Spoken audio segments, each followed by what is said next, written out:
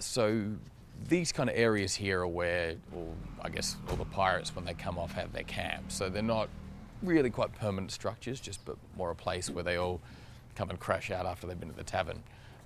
There's kind of the Warus camp, which is Flint, where Flint's crew stays. And there's also the Ranger camp, which is where like Vane, Rackham and Anne Bonny are all staying. Yeah, well, I play Captain Flint, and he is the captain of the Warus, a pirate ship. And most of the plot takes place around the island of Nassau in the Bahamas, which is like a kind of hub for, it's like a place where they fence all the stolen goods. Captain Flint is the chief pirate on the island at the time. He's the sort of the top ranking pirate. He makes the most profit. But when we meet him in episode 1, he's had a sustained period, fallow period, where he hasn't really been performing too well. So there's like he's on rocky ground, and there are other pirates who are trying to take over from him. All right, so this is this is the ocean. It will, through the magic of computer generation, continue off into the distance there. But this is where, after the big ships plant in the bay, we kind of row up to the jetty here and start unloading all the goods. I mean, it's incredible. I don't know how you can compare this to anything else. It's just, it feels like a fully living, breathing world that we get to go and inhabit every day. When we first came here, because we came over at the end of last year, well, it was still in pre-production, and we started boot camp. So while we were going over our training. And so it's kind of interesting to see, the beach being built, and it's kind of slowly develop, and then there'd be a bit more dressing on the set, and then the ships would kind of come together and get painted, and then we'd get to go on them for the first time. So it was great being here to see it evolve. It was very different when we first came to how it is now.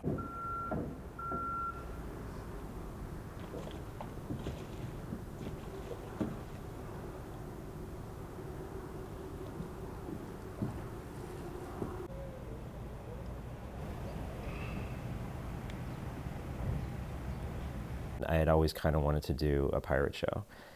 Nobody had really done it, and it felt really kind of ripe to be explored. That there was really no version of, as many pirate movies as there are and as many pirate cliches as there are, no one had ever really looked at that world through a much grittier, sort of realistic lens, which seemed cool to me. It seemed like in a world that was so kind of cartoonized, what did those people actually live like, and sort of what were the realities of that world?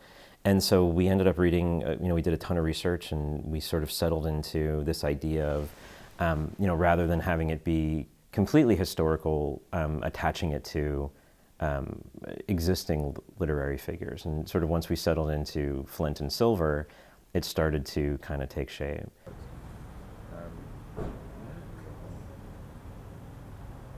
Yeah, it looks nice now though. You wait till it's like 7 o'clock at night. First day I arrived on set, I was completely speechless.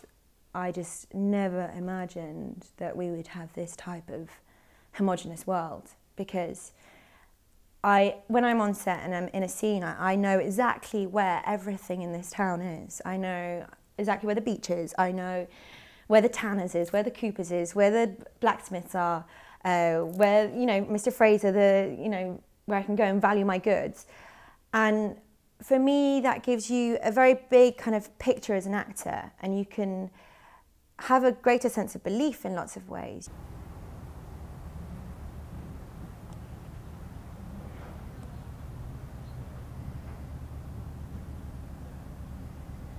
Things to get into, and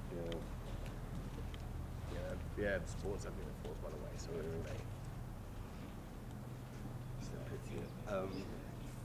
if you want to go in.